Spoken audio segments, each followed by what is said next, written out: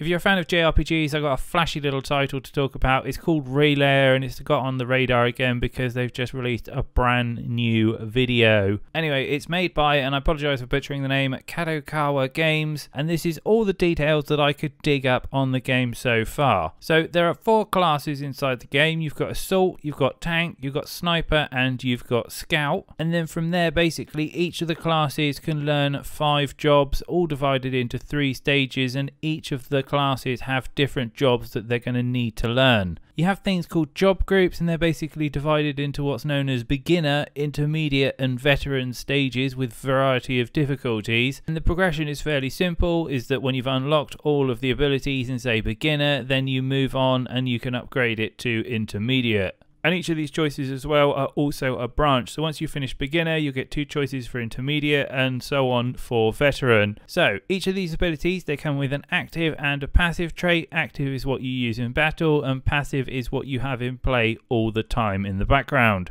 And to give you some examples, so basically if you're an assault mech, then you get to use an ability called Backstab when you've got a melee weapon, and their basic job is Fighter. From there they can go into an intermediate tree, so they can go into Vanguard and then Braver, or alternatively you can go off and do Shinobi and then Ninja, with a Vanguard emphasizing firepower and then Shinobi's emphasizing basically avoidance and agility and defense, for example. The Vanguard is what you would probably call a tank in RPG sense. They have something called Hate, which is basically acts like aggro. They get increased attack power, and additionally they get increased defense power. So you remember the Shinobis that we talked about? When they attack, they get to recover a small portion of HP. And alongside that, they also get additional defense, which means not only do they get to do a lot of damage, but they also have an extreme amount of survivability. Now, the Ninja, which is a step on from the Shinobi, basically gets to specialize in lowering their aggro or hate. And this basically means that you can get around to the back of enemies without being aggroed and do massive damage. There's also additional tank classes as well. There's the Knight, which gets to evolve into a Paladin and then Guardian, or alternatively you can go into a Commander and then a Breaker. Paladins, as you probably guessed it, have great survival, they can self-buff, and they've got a whole host of recovery skills. They can also increase their own aggro or hate and also increase their defense. So it's kind of like that perfect mech that you want all the aggro to be on, so your Shinobis and Ninjas can go around the back and do massive damage. Guardian, which is the evolution of Paladin,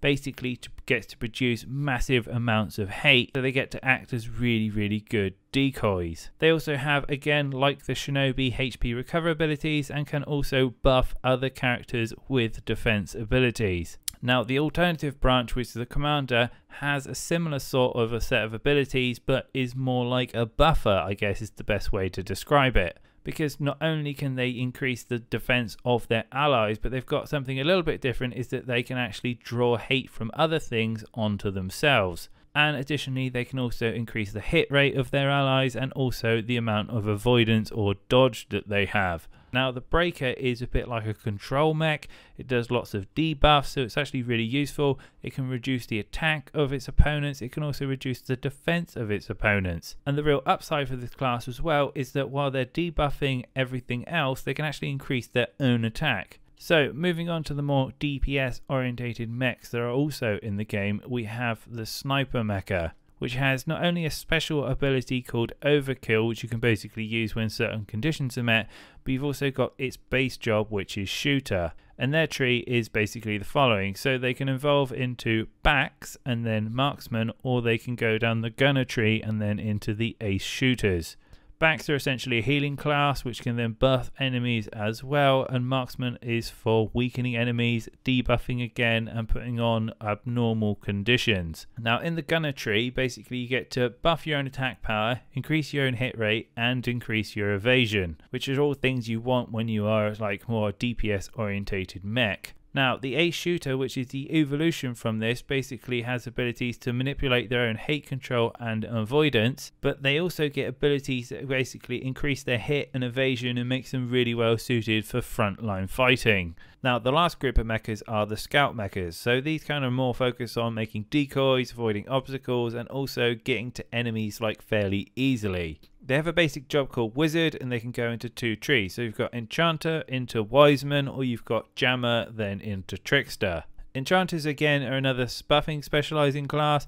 They focus on recovery and also recovering the amount of action points that your allies have. Wisemen, however, they do the opposite. They're all about weakening enemies with debuffs, putting on again abnormal status effects, and they also have stalling abilities. Now I'm not sure if this is a stun, but they can basically stall an enemy and then they can also lower the defense of your enemies. The last two, we've got Jammer and Trickster.